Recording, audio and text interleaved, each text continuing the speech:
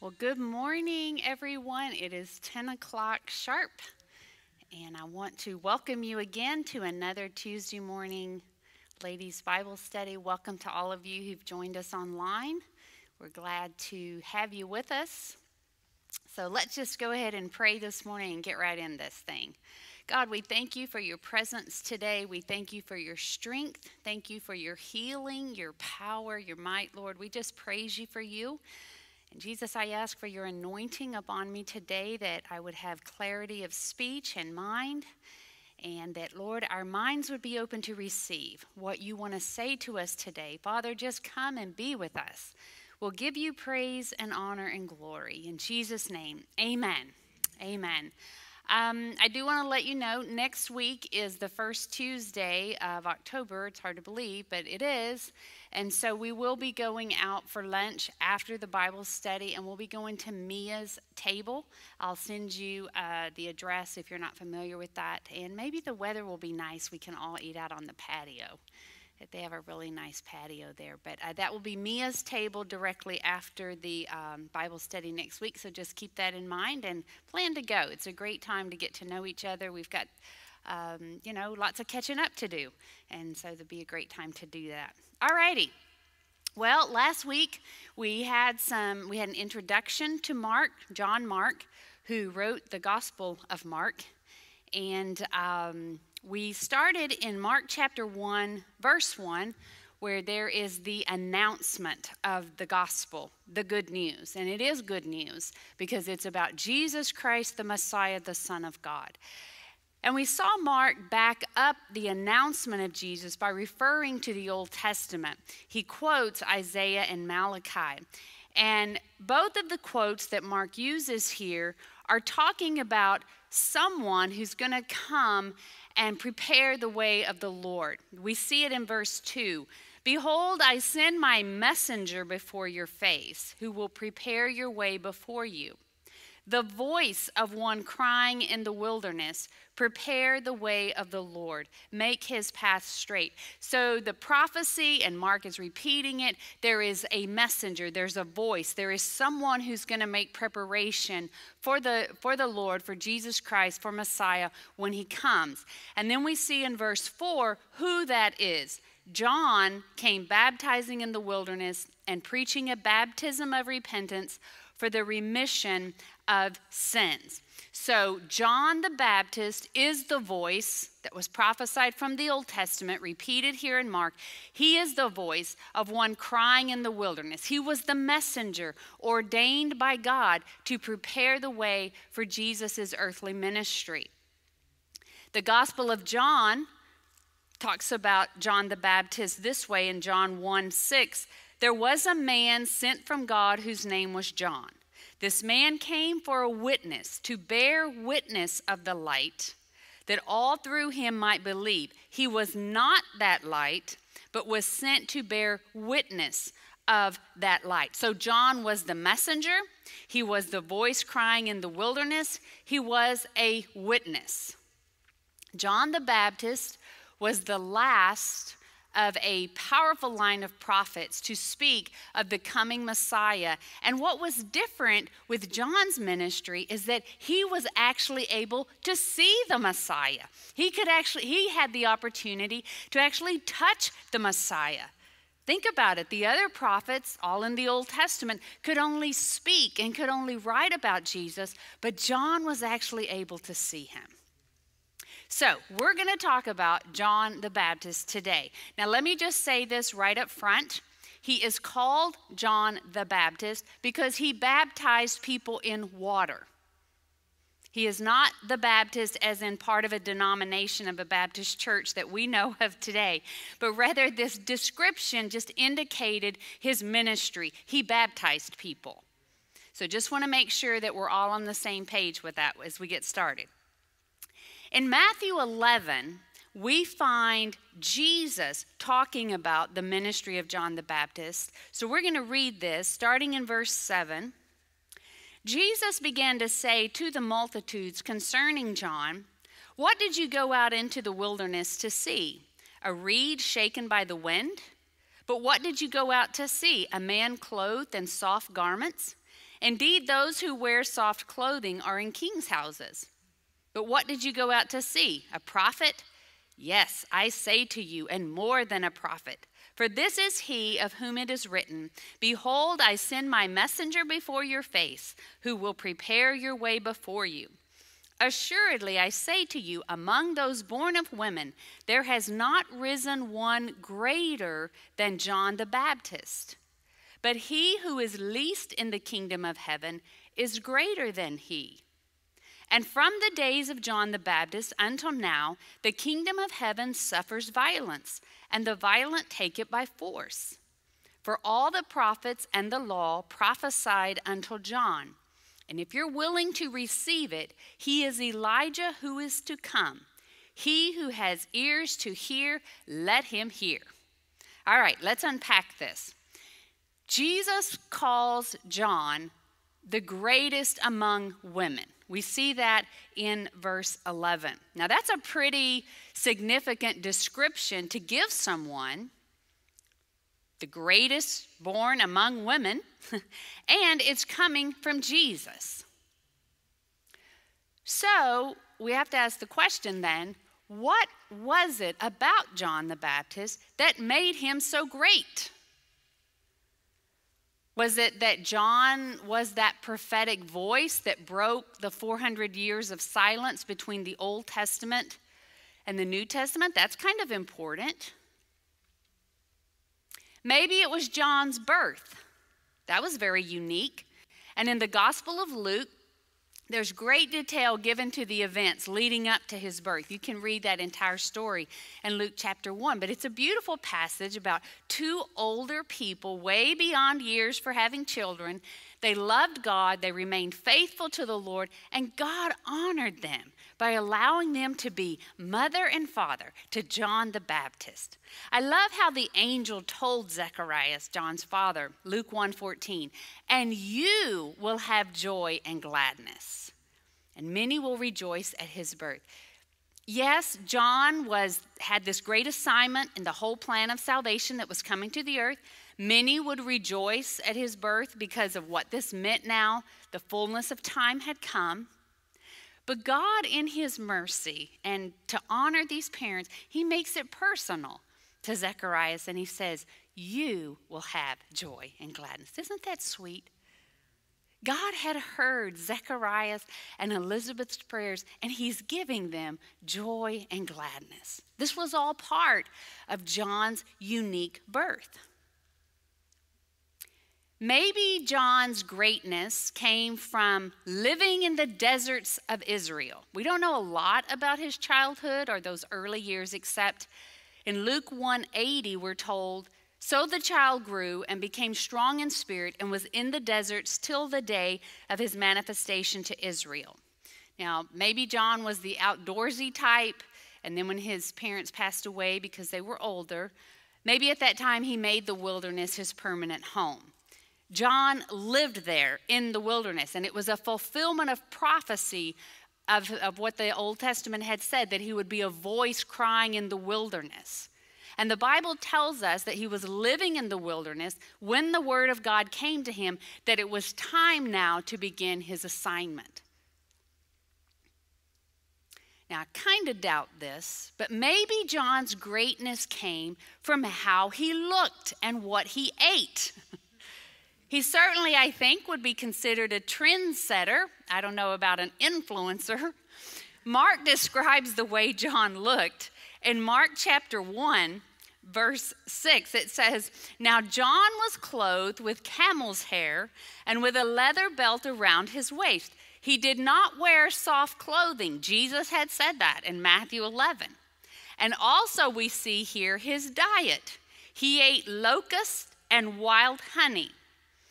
Now, just the fact that the Bible calls this out, I think this lets us know that even in Bible times when things were very different, this diet, what he ate, was still probably not common from the way most people lived or the way most people dressed. I don't know, maybe John's greatness came from all of that. Maybe his greatness came from him described as coming in the spirit of Elijah. The angel who had given his birth announcement said that John would go before Jesus in the spirit of Elijah.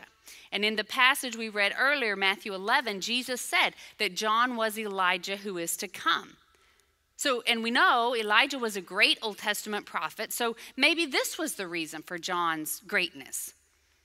Now, some think the spirit of Elijah was demonstrated in the way John lived in the wilderness, the way he dressed, what he ate. Because remember, Elijah himself often lived outdoors. He was by the brook Cherith and fed by the ravens.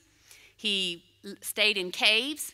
He lived on the land when Ahab and Jezebel were looking for him. So in some ways, John's outward appearance and his behavior was very similar to Elijah. But also the spirit of Elijah is seen in John by his boldness and his complete obedience to speak the message that God had called him to speak. Elijah was bold. He was bold to confront King Ahab. He was bold to kill the prophets of Baal. And even though John the Baptist had no political or religious position, he still came into Israel speaking with authority and boldness. So maybe his greatness came from walking in the spirit and power of Elijah. Maybe his greatness was because he was living out the Nazirite vow that the angel had told his father to teach him. Now, the Nazirite vow was a commitment made to the Lord, and we see that in Numbers chapter 6. You can go back and read that, all that was involved in that vow. But for the most part, someone would not drink any wine or strong drink. Sometimes they would not eat even grapes or raisins. They would not take anything from the vine, and they never cut their hair. It was an outward demonstration of a vow, a solemn commitment that they made as they were set apart unto God. So it wasn't just they were doing weird things. It was because they were being set apart unto the Lord, and it was an outward sign of that. And the angel told Zacharias, John was to be set apart for service unto the Lord, and he was to live out the Nazirite vow all of his life. Could it be that John was great because he stepped out into ministry during a time that was very chaotic? Luke chapter 3, verse 1 lists for us all the kings and the leaders who were in power during that specific time. There was Tiberius Caesar. He was one of Rome's most successful generals, but was more remembered for being a dark, reclusive ruler who really didn't want to be in that position. And one historian called him the gloomiest of men.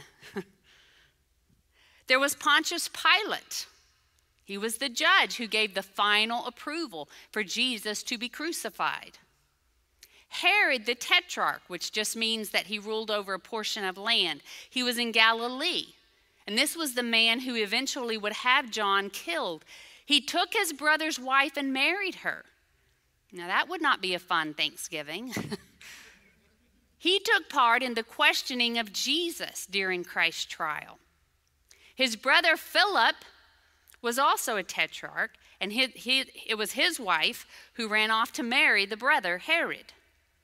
Lysanias, another tetrarch, was thought to have given a lot of money and female slaves, bribing the enemy just to keep his family on the throne. And then we have the two high priests, Annas and Caiaphas, related to one another. These were the ruling religious leaders, and they led the charge to have Jesus crucified.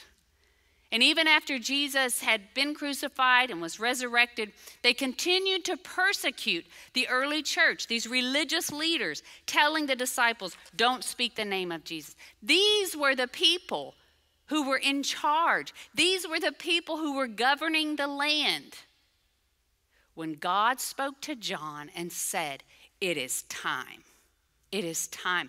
And I find this so interesting because it's such a contrast that God would choose such a dark and unholy time and place in history to send John out. But isn't that the hallmark of the gospel message? If there was no darkness, there would be no need for light. And John came preparing the way of Jesus, the great light, in a very dark time and place. Oh, aren't you grateful that God's purposes and his plans, they just still march forward. No matter the circumstances, no matter who's ruling, no matter who's in the government, God said it was time, and John went out, no matter what. Maybe that's what made him great. Now you're going to have to choose one of these. Was John's greatness because he preached to everyone? We learn from his birth announcement in Luke chapter 1, verse 17, just some of the people that John will be speaking to. The angel tells Zacharias, he will also, speaking of John, he will also go before him, speaking of Christ, in the spirit and power of Elijah, to turn the hearts of the fathers to the children, and the disobedient to the wisdom of the just, to make ready a people prepared for the Lord. Luke 3 tells us, verse 7, he preached to the multitudes who came to hear him. So it was probably a mixture of Jew and Gentile. In verse 12 of Luke 3, he preached to tax collectors. In verse 14, he preached to the military, to the soldiers. These certainly would have been more Gentile. And he even preached to the wicked Herod Tetrarch because Herod had married his brother's wife. When Jesus was confronting the Pharisees about their lack of response to John's ministry in Matthew 21:32, Jesus said tax collectors and prostitutes believed John's message. So John preached to anyone, to everyone. He preached to the religious leaders, the chief priests and elders. Jesus said in that same verse, they didn't believe him, but they didn't stop John from continuing to preach to them. John was obedient to God's call on his life, and he just kept preaching. He just kept preparing the way for Jesus. And he preached repentance. Maybe that's what it was that made him so great. He preached repentance. We saw it in Mark 1:4 where John preached a baptism of repentance for the remission of sins. Repent, repent. This should speak to us today, regardless of who we are, and John's audience was very eclectic. No matter where we're from, what economic class we're in, the message is still the same. We must repent.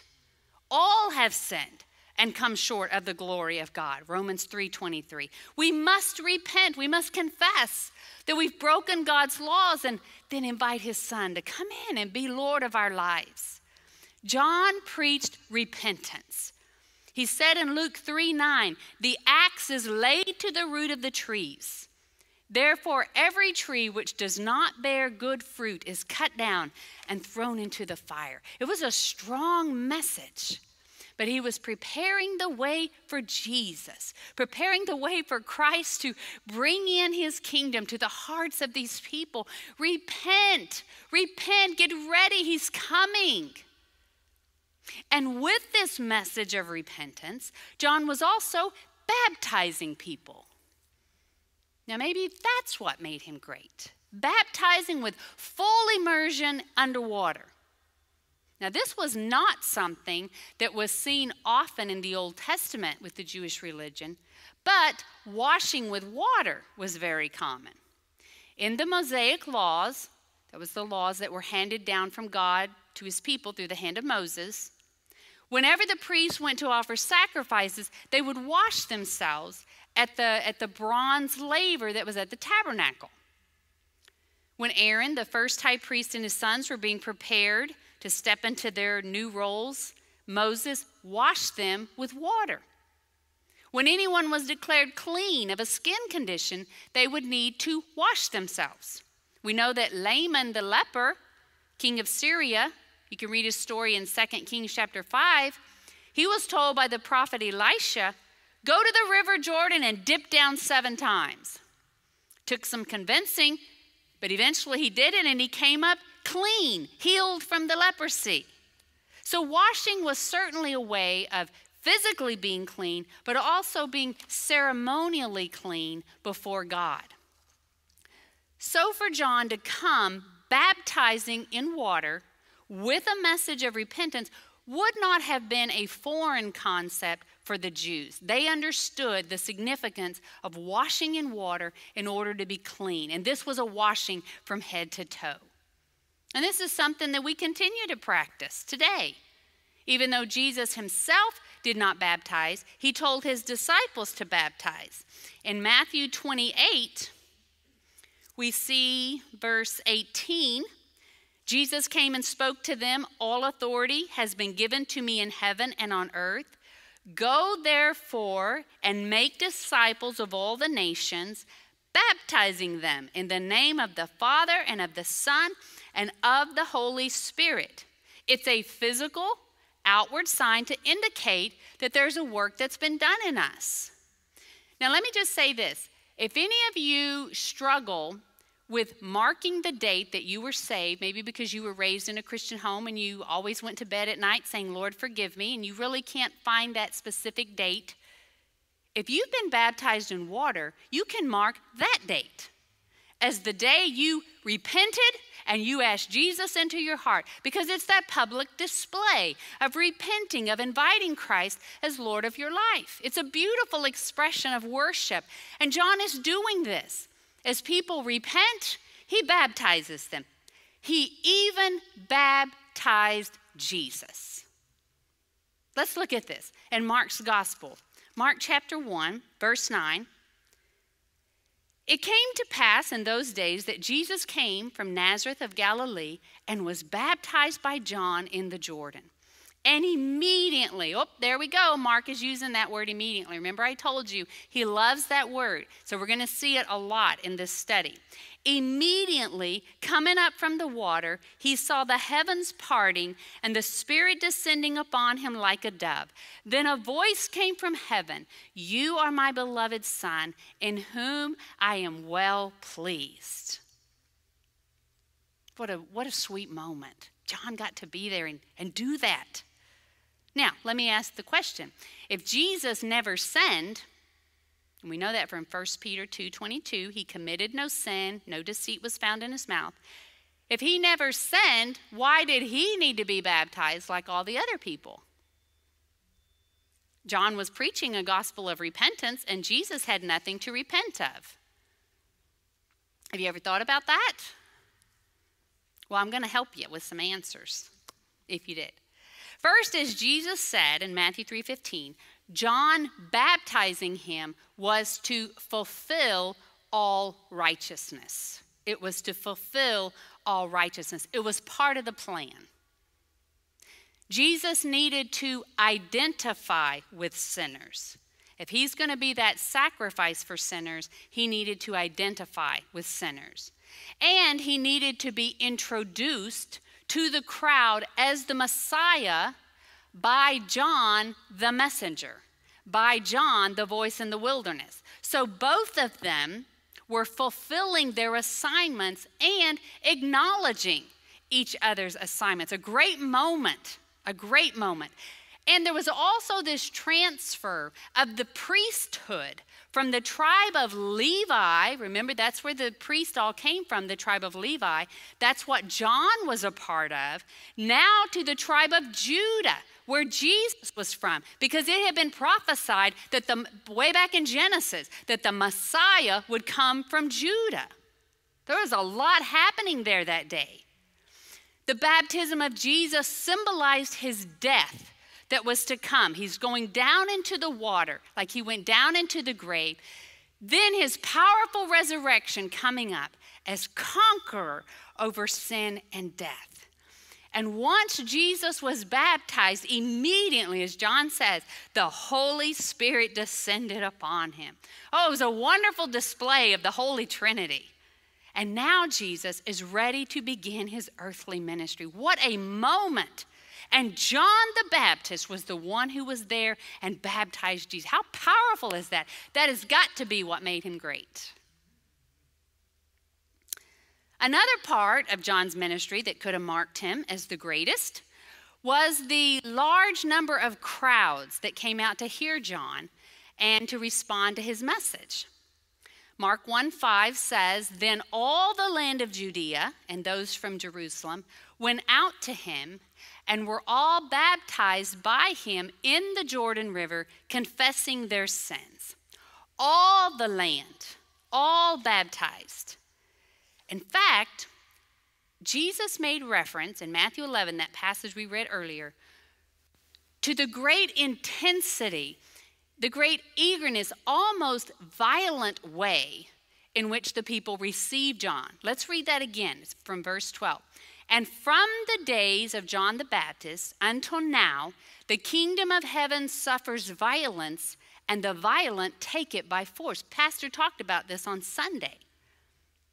John's ministry was received with great anticipation, great intensity by the multitudes. People were hungry for truth, and they were so excited John was preaching it. And Jesus described their enthusiasm as violent. Now, it was a good thing because they're getting prepared to receive the kingdom of God when Jesus came. And this same excitement, this same violent reception of John would be transferred now to receiving Christ with that same great enthusiasm. As Pastor shared with us on Sunday, we should get violent with receiving the truth of Jesus. We should be violent in our prayers, seeking his presence, getting closer to him. Lord, whatever it takes, we want and we need more of you. And we're not going to let go until we've received everything you have for us. Get violent. John's message stirred the hearts of the people with great intensity so they could be prepared for Jesus. So I've given you many things here that were great about John the Baptist. They're all very commendable attributes. But in answer to my question, did they make John great? I have to say no. As wonderful as they all were, they were not what made John great. What made John great, I think, can be found in his own words. "He must increase, and I must decrease." Let's read that whole passage. It's found in John chapter 3, starting in verse 27. John is talking. Verse 27, "John answered and said, 'A man can receive nothing unless it has been given to him from heaven.'" John knew where his message came from. "You yourselves bear me witness that I said, I am not the Christ, but I have been sent before him." He knew his place in this whole plan of salvation. "He who has the bride is the bridegroom, but the friend of the bridegroom who stands and hears him rejoices greatly because of the bridegroom's voice. Therefore, this joy of mine is fulfilled." And here it is. "He must increase, but I must decrease." And he goes on and preaches a little bit here. "He who comes from above is above all." Speaking of Christ. "He who is of the earth is earthly," and speaks of the earth. "He who comes from heaven is above all. And what he has seen and heard that he testifies, and no one receives his testimony. He who has received his testimony has certified that God is true. For he whom God has sent speaks the words of God, for God does not give the Spirit by measure. The Father loves the Son and has given all things into his hand. He who believes in the Son has everlasting life, and he who does not believe the Son shall not see life, but the wrath of God abides on him." John always knew he was not the Christ. He was not the Messiah. He knew he wasn't the light, the great light, but rather he just gave witness to the light. He was there. His purpose was to elevate Jesus, to exalt Jesus, to prepare the hearts of the people to receive Jesus when he came.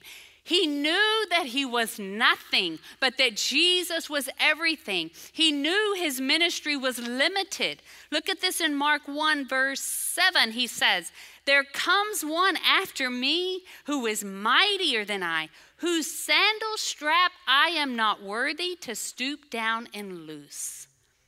John was a very humble man. "I indeed baptized you with water, but he will baptize you with the Holy Spirit." John could baptize in water to signify that a repentance had taken place. But John knew that the greater work was going to be done with Jesus when he changed that repentant heart by the power of the Holy Spirit and then baptized that person, filled them to overflowing with the Spirit of Christ. Only Jesus the Messiah could do that, not John, and John knew it. He knew that there would come a day that his ministry would fade away, so that the ministry of Jesus could take center stage. John's assignment, and he knew it, was only to prepare the way of Christ and to stir the people's hearts so they could get ready to receive him. It's a beautiful mixture in John, this mixture of humility, but then boldness to fulfill his assignment, all in submission under Christ. John is bold, and he confronts King Herod because Herod stole his brother's wife. And understandably, it makes the wife angry. Let's read this in Mark 6, starting in verse 17. "Herod himself had sent and laid hold of John and bound him in prison for the sake of Herodias." That's the wife's name, Herodias. Even the sound of it gives you indication what's coming, right? Herodias, his brother Philip's wife, for he had married her, because John had said to Herod, "It is not lawful for you to have your brother's wife." Can you just imagine John in his camel's hair and his Nazarite hair going into the palace and saying to Herod, "It's not lawful for you to have your brother's wife"? You have to love John. "Therefore Herodias held it against him." Oh, we women hold grudges. "And she wanted to kill him, but she could not. For Herod feared John, knowing that he was a just and holy man, and he protected him. And when he heard him, he did many things and heard him gladly." Now, isn't it interesting that Herod listened to John? He knew he was a godly man, but still Herod never received the truth that John was preaching. How sad is that? So close, right there, but yet so far. Now, it was during this time in prison that John sent word to Jesus through his own disciples asking, "Are you the Messiah, or do we look for another?" And there's been a lot of discussion about what's happening with John, what was going on. But I want us to look at what Jesus said, and I think we can take a lot of what was happening with John from what Jesus said. Jesus responded to John's disciples in Matthew 11, verse 4, "Go and tell John the things which you hear and you see. The blind are seeing, the lame are walking, the lepers are cleansed, the deaf hear, the dead are raised up, and the poor have the gospel preached to them. And blessed is he who is not offended because of me." Now, in the natural, we can't help but sympathize with John being stuck in prison. He's an outdoorsy man, used to the wilderness, and now he's confined to a prison cell. That couldn't have been fun. He wasn't out and about where he could see with his own eyes the continuing miracles of Jesus and hearing the ministry of Jesus. Maybe he was only getting bits and pieces in prison. He just couldn't see at that time the whole picture. Whatever was going on in John's mind about the validity of Jesus being Messiah, we don't know. We just know he's asking. And Jesus responded with Old Testament prophecies that John would have known of what the Messiah would bring. These were actually taken from Isaiah 29. It's almost the same words that Jesus says to the disciples to go tell John. Remind him of those words, that John would have known those words, would have studied them, and then to let him know it's coming true, it's happening. And I think when John's disciples went back to the prison and reported the words of Jesus, I think it was enough for John. He was good. He was good. He was convinced. He was good. It's all he needed. Because Jesus later said in Matthew 11:7, John was not a reed easily shaken by the wind. Jesus knew John's heart. And I think the words of Jesus just simply kind of stirred up John's faith a little bit. And at that moment, I believe John knew that he just knew it. His ministry was complete. He had prepared the way. Messiah had come. John's time now to completely decrease had come. Now, the scripture doesn't tell us this, and maybe I have too much of an imagination, but I can't help but think that John spent the rest of that time in that prison cell praying for the ministry of Jesus, praying for souls to receive him, praying for the miracles to continue, praying for his ministry, and then praising the Lord for the opportunity that he got to be a part of this, even if it was just a small part. God had chosen him. God had used him. He got to be a part of that. He was there. Now, we know how John's life ended. It wasn't pleasant from an earthly perspective. So if we go back to Mark chapter 6 and verse 21, then an opportune day came. And you know, that word right there, that description, it lets you know Herodias was waiting in the wings, biting at the bits, waiting for that opportune day. And the day came when Herod, on his birthday, gave a feast for his nobles, the high officers, and the chief men of Galilee. And when Herodias' daughter herself came in and danced and pleased Herod and those who sat with him, and can I just say, I don't think this was ballroom dancing.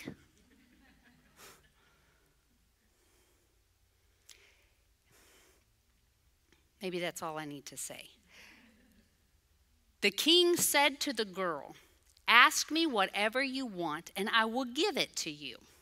He also swore to her, "Whatever you ask me, I will give you, up to the half of my kingdom." And so she went out and she said to her mother, "What shall I ask?" And what does Herodias say? The head of John the Baptist. If there was the Worst Mother of the Year award, I think Herodias would be it. What kind of answer was that? So immediately, there we go again, immediately she came in with haste to the king and asked, saying, "I want you to give me at once the head of John the Baptist on a platter." Can you imagine?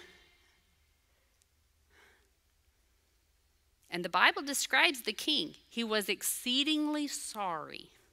I don't think he was expecting that. I don't think he realized how manipulative women can be when their heart is not in the right place. Can we all say amen to that?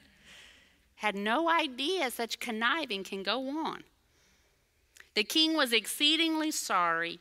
Yet because of the oaths and because of those who sat with him, they had all heard him say, he swore it, up to the half of the kingdom. He did not want to refuse her. Immediately, The king sent an executioner and commanded his head to be brought. And he went and beheaded him in prison and brought his head on a platter and gave it to the girl. And the girl gave it to her mother. The girl carried it down the hall to her mother. When John's disciples heard of it, they came and took away his corpse and laid it in a tomb. And if we keep reading this passage, you'll see where John's disciples came to Jesus after all of this. And that's just a great exhortation for us. When your heart is overwhelmed, go to the rock. Take your troubles to Jesus. Tell it to Jesus. I can't imagine what those disciples must have been feeling. But they went to Jesus. And Jesus, so sweetly, with great compassion, he tells them, Mark 6:31, come aside by yourselves to a deserted place and rest a while. You know, sometimes it's okay to just pull away, snuggle into Jesus, and let him heal you. It's okay. There are tragedies, there are horrific things that we experience, that we see, that happen, and we just simply have no other choice. There's no better place to go than go to Jesus. Jesus is the only one who can bring healing for the memories, healing for that pain, and give us the strength that we can go on and still keep doing our assignment. For John, I think John was okay with decreasing so that Jesus could increase. That's what made John the greatest. John had already surrendered to whatever God wanted to do with his life. And so when that executioner walked in that day, I think John was just completely okay. However, God wanted to write out the story of his life. He had abandoned himself completely for God to use him any way God would choose. Whether it was out in the desert, whether it was preaching a message of repentance, whether it was baptizing, or whether it was not compromising the truth that eventually cost him his life. John was empty of all self. He was totally sold out, fully committed to give his all for Jesus. That's what made him the greatest. But what's interesting with this whole discussion of John being the greatest is that Jesus goes on to say in that passage, Matthew 11, but he who is least in the kingdom of heaven is greater than he, is greater than John. Now that seems a little, okay, where are you going with that? John was considered the greatest, you just said it. But are you saying that someone without any of John's qualifications, without any of John's other great attributes, they could become greater than John? How's that going to happen? Especially regular people like me and you. How does it happen? By having the same attitude that John had. By decreasing so that Jesus can increase. By being completely empty of self. We decrease, he increases, and we receive all of him. We truly abandon every part of our lives into his hands. We give him total control of everything about us. We're willing to be used without anyone ever knowing our name, without anyone ever knowing that we were being used. Oh my goodness, completely empty of self and any recognition. And in turn, we receive all of him. As we decrease, he will increase. the blessing of his presence, the blessing of his strength and his power flowing through us. There's a greater, deeper fellowship and communion that we have with him. I think when John went to be executed, that had to be the closest moments to God he had ever been, because he was totally sold out and totally surrendered to Christ. Jim Elliot, the martyred missionary to Ecuador, said it so well. He is no fool who gives what he cannot keep to gain that which he cannot lose. To gain what he cannot lose. When we surrender all to Christ, we gain treasures, abundant treasures, eternal treasures that are never lost. Yes, John the Baptist was great. Oh, but Jesus leaves it wide open for us to be just as great. All we have to do is decrease, just like John, so that he may increase. Let's pray this morning that the Lord will help us to decrease so that he can increase. Father, I thank you this morning for the words that you have shared with us today. I thank you for the story of John the Baptist, and we've seen so much of him as a man, his obedience to you, his boldness, his strength, God, maybe his little uniqueness. But oh God, we've also seen his heart. Help us to be like John in that we decrease so you may increase in our lives. This is what you need in these chaotic times for your church, Lord, that we are filled more with you than ever before, that we are walking more in boldness and power than ever before. But God, there's got to be a decrease of self, a decrease of our own agenda of what we want you to do or what we want to say and be for you, our ideas. It's got to be surrendered to you, Lord. We want your total control in our lives. Help your ladies this morning, all of us, to surrender to you once again. Even all the desires of our heart, Lord, we commend them to you. We give them to you. We surrender them to you, Lord, that you would have your way and your will, your perfect will, not just what we want. Cleanse us today. Strengthen us today. Open our eyes, Lord, to areas that need to be more surrendered and committed to you, Jesus. Oh, increase our love for you. Increase our faith to believe you, that you're able to work your work in us. Yes, Lord. You're able to give us a desire, Lord, to be more surrendered by your Holy Spirit. Oh, these are sobering words to us today. But Holy Spirit, make them alive and make them real to us and give us greater revelation of them this week. In Jesus' name. In Jesus' name. Jesus' name. Thank you, Lord, for each lady who's here, each lady watching. I just pray, Holy Spirit, you would move in her life. In Jesus' name, by your hand, your power. Thank you, Father. We give you praise. We give you praise. Thank you, Jesus. Amen. Amen. The Lord bless you. And remember, next week after the Bible study, we'll plan to go to Mia's table. So you can mark that on your calendars, and I will send you the address. And again, if you did not get an email from me yesterday and you want to, just send me an email. I've got my name, address there on the scripture sheet. And then that way I'll make sure you're on the list and you can get information about the Bible study here. And that's where I'll put the address to the Mia's table. All righty, God bless you. Thank you for coming.